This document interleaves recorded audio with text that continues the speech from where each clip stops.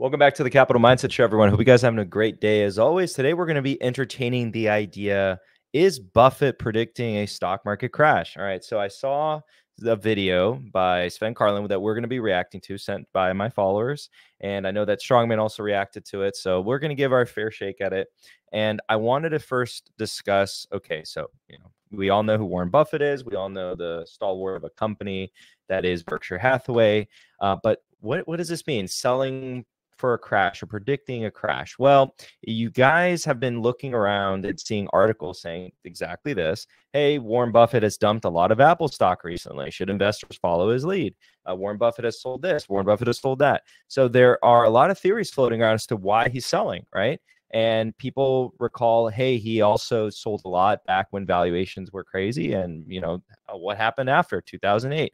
So people are trying to draw parallels between now and back then. And okay, let's kind of explore that idea. I'll share my thoughts personally, what I think at the end of the video, as far as like if I do believe Warren Buffett is predicting this. But let's go ahead and look at what Sven Carlin had to say so we can hear it from his own mouth, and then we can talk about what his points are.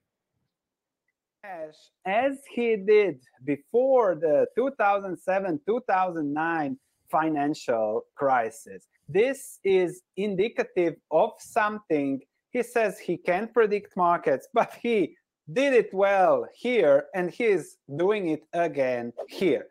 The news is that... So one also thing that you should know is that Buffett often touts that, timing the market is not a fruitful endeavor. There have been other super investors who've stated the same thing. They're often referring to, of course, what the average person should be doing. The average person should not be attempting to time the market whatsoever.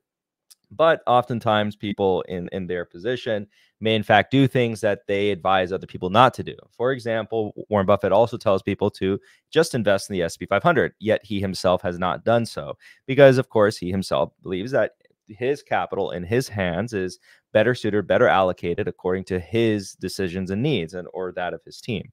So let's also kind of go over, well, there's one little nuance here, but yes, there is a lot of selling, and they have $132 billion more in sales than they purchased stocks. So it's a big number. Also, Berkshire Hathaway is the biggest it's ever been in terms of its portfolio size. So all these things are true.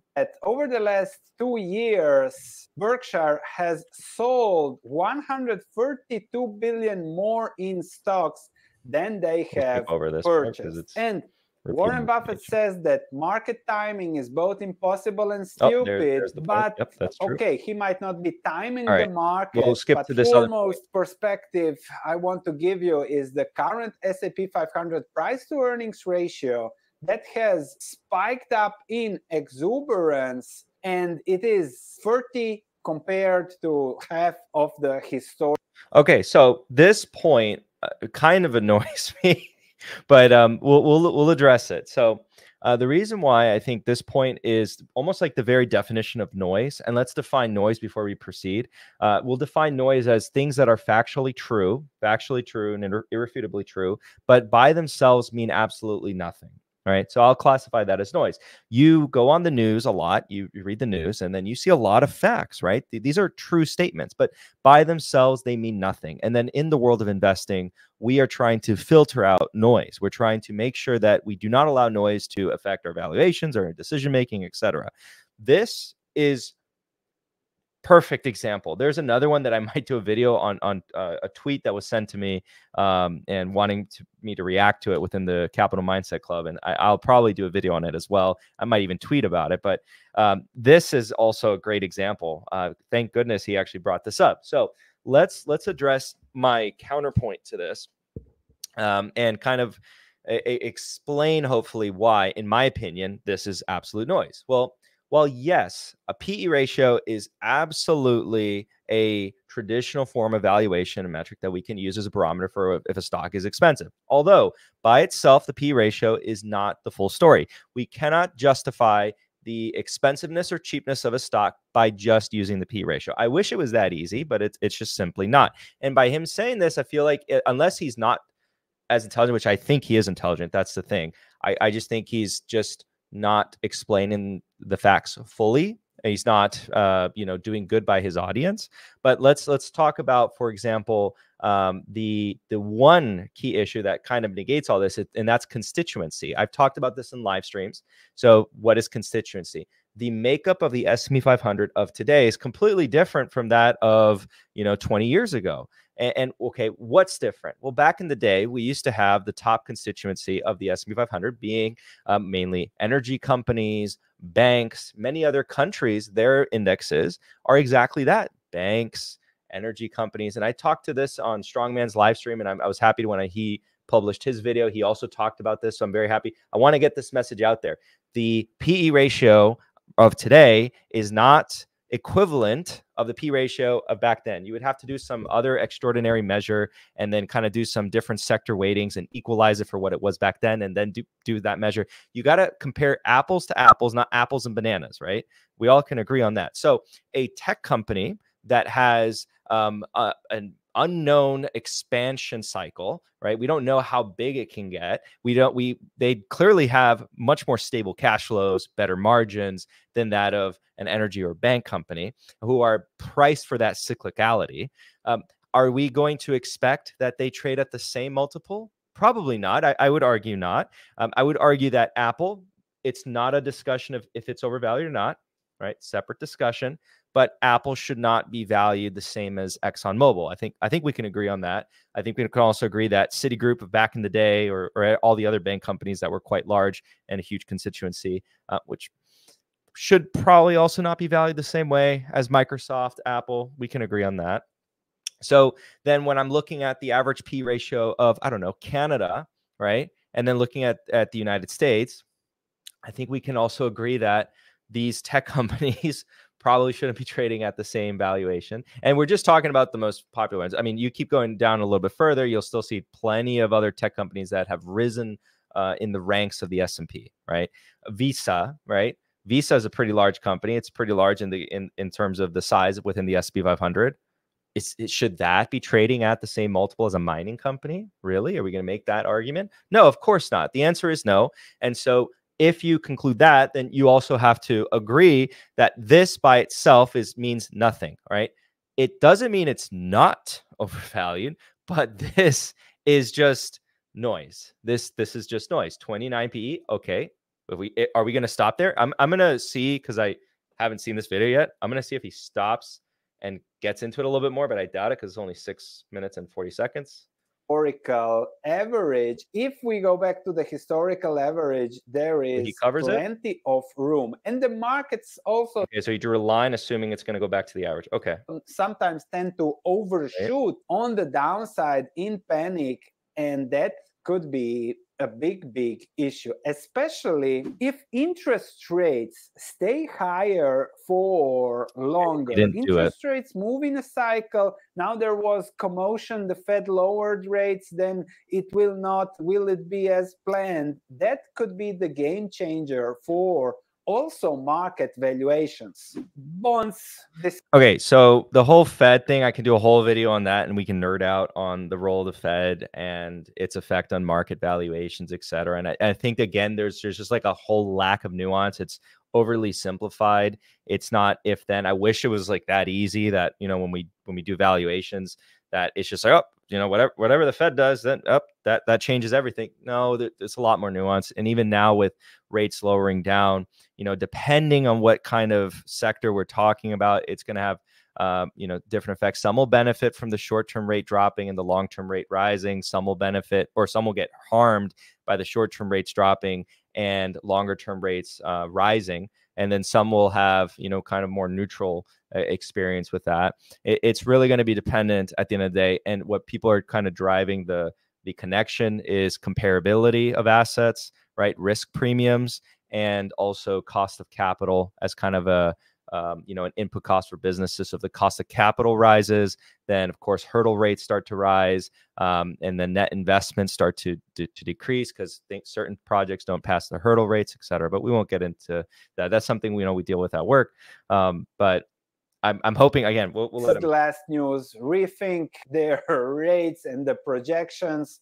The bond yields also went down when the Fed cut, but are now back to previous levels, saying that we might not see the cuts that everyone expected, which then again impacts also valuation and everything else. If we compare interest, almost like half right there. You know, the FFR rate is coming down, but the longer term rate is coming up. Again, the longer term rate might affect, you know, let's talk an example of things like REITs. So the 10-year is going to be more tied to REIT valuations. And yeah, so kind of part rates and valuations. This is the S&P 500 ratio that has been growing for the last 40 something years. So valuations went from 7, yes, P ratio of 7, to the current 30.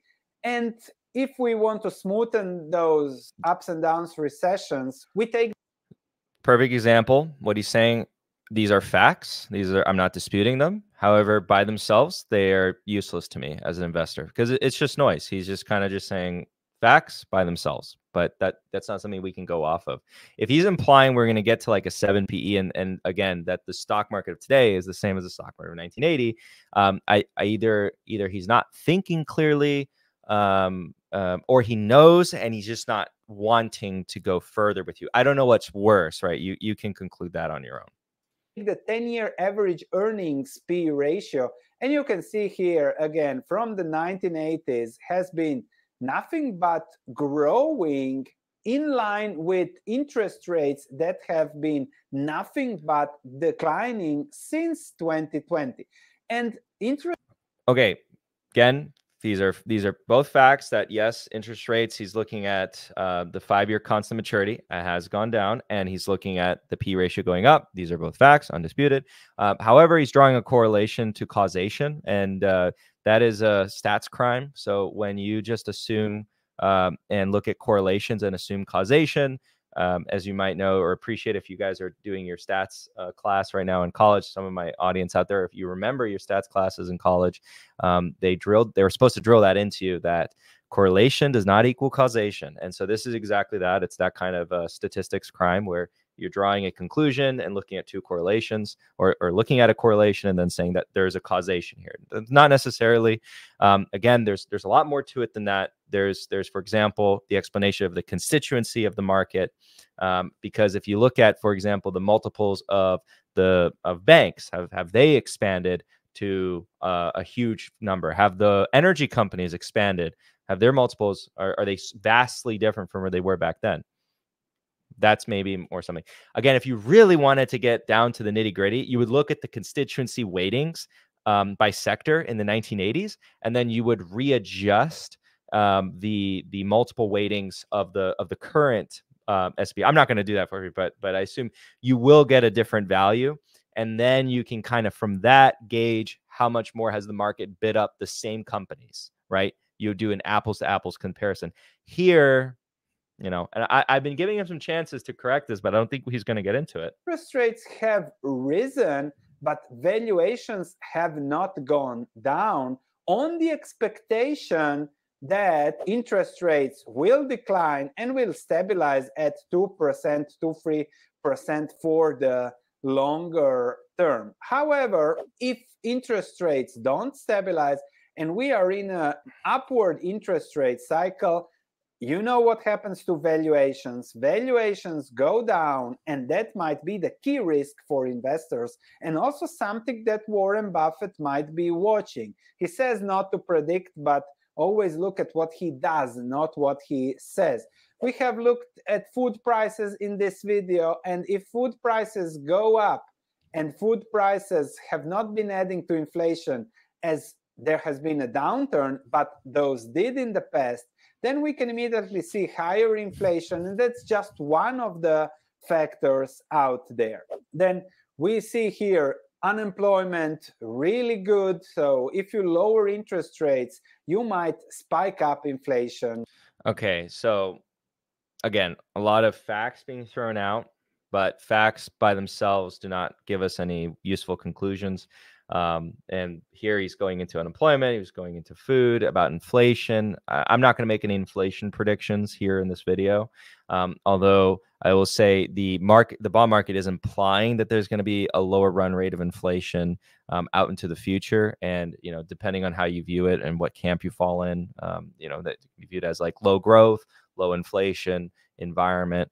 And we're getting into the complexities. I know Sven is a believer that the U.S. like prints money and stuff, but again, that's a simplistic view or simplistic take. I do know that Sven has published videos in the past talking about, you know, the market is overvalued. So he's been kind of saying the same thing over and over and over again. And of course, we're going to have a correction at some point. That's perfectly normal. So we have a lot of people on YouTube that just say, you know, this is going to happen every year, and then okay, eventually, yeah, you're going to be right, but you're going to miss out on returns over that time. So I think for this rest of this video, he's not talking about the points. If you guys want to go check out his full arguments, go watch his video, cash peak, and then you can come back to this video. But yes, so let's talk about why I think Buffett is selling, and I think it comes down to him preparing for the next phase of his life, which is the end of it. Sad as that is to say, you know, we have to come to terms with Warren Buffett is very old at this point. And I don't think he wants the successors to be saddled with his investments. As simple as put, he's planning for his departure. So if I was thinking or putting myself in his shoes, I would think that you know, Todd and Ted, who are supposed to be their own investors at this point, when I go, I don't want them to feel, you know, pressured to not sell. I want them to just make your own decision. This is cash, deploy the cash. And so find a home for all this cash that I'm going to be, you know, leaving behind. If we look at the prior instances, there were clear signs of distress in the markets, and right now there's not really that. And I know we're going to say, oh, you know, predicting crashes and the like, but back in at least pre 2008, there was a lot of different, at least within the investor community, and I imagine that at this point, one of the doomers' points would be talked about quite a bit, but there was a lot of investors talking about the degeneracy going on in the home lending market. And you heard a lot of people saying, oh, homes would never, you know, go bankrupt, or people would never foreclose on their homes. It was a common trope. But Buffett, assuming, probably saw all of that. And of course, he's going to be piling on cash. It's not that the valuations were necessarily stretched at that time. In fact, that's known as the lost decade. So it's more so a concern within the financial system, and then also he's not oblivious to the fact that mortgages are a huge portion of the U.S. economy, or housing is a huge portion of the U.S. economy, and then a lot of things are tied to it. But anyways, I don't think he's trying to time the market here. I genuinely think all he's doing is clearing the board right here. He's making sure that when he departs, Todd and Ted are going to have a clean slate. They can figure out what they want to do. They can be their own investor. They can start their own legacies. Now, what would that look like? I don't know. I have no comment on Todd or Ted's investments, but we'll have to just see. So, in conclusion, is Warren Buffett predicting stock market crash? I doubt it. Were the facts presented in Sven's video true? They were absolutely true. All of them individually were facts, but then putting them together and drawing conclusions from them, think that was fairly low value in my opinion. And again, Sven has predicted time and time again that we're going to have some sort of correction. So eventually he will be right. Now, if you're a person investing in the index, I want you to ignore that. I want you to dollar cost average into your index fund and just know that that's noise, that's FUD. And the lack of nuance, and I want you to take away from this video, and you can repeat this fact to others, and I want this to spread out into the world. The constituency is different today than it was back then. So every time someone brings up the P ratio of the S&P today and the P ratio of the S&P, let's 1980, those are not the same thing. You need to do some extra adjustments if you really, really, really wanted to get down to the nitty gritty of comparability. But you cannot be doing that just simply by this number and that number, right? And then there's also the discussion to be had about the actual ways that, you know, the P ratio is calculated. So I have a video that I made a long time ago on that, but let me know if you guys want me to remake that video. I'll be happy to walk everyone through that again. With that being said, thank you guys so much for watching, and we'll be seeing you guys on the next one.